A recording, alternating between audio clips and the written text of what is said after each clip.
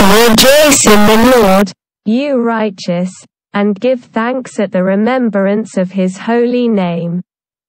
Psalm chapter 97 verse 12, Mr. S.N.A. from Assiut, tells, I am married to Mrs. M.N.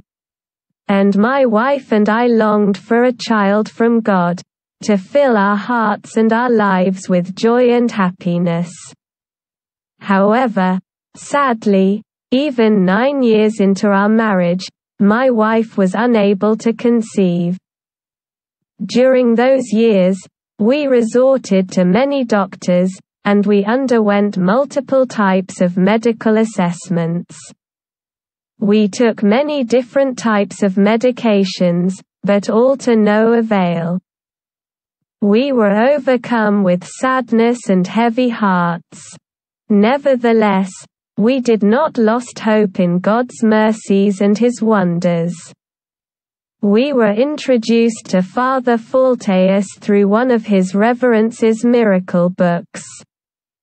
We asked for his intercessions, saying, Please, ask the Lord Jesus to grant us a child that we may rejoice, just as many others had asked.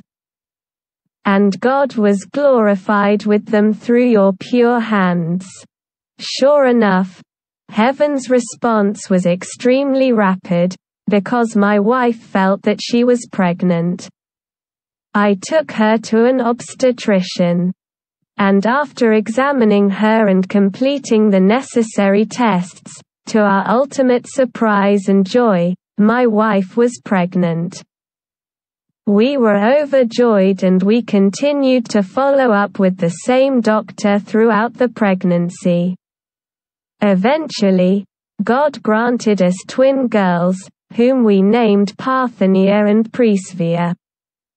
We thanked God for his bountiful and heartwarming gifts that were given to us through the intercessions of our great saint, Father Faltaous L.Sourian, who truly gladdens the hearts.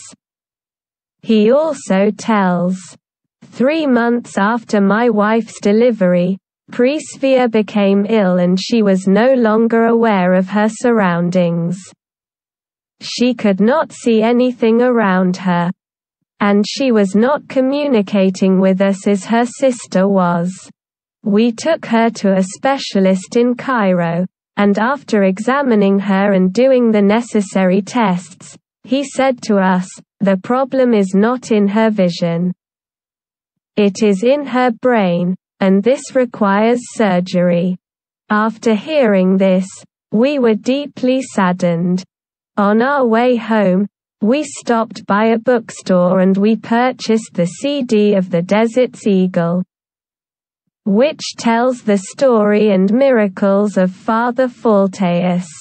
When we arrived home, we watched the CD and we were deeply touched by it, to the point where we cried while watching it.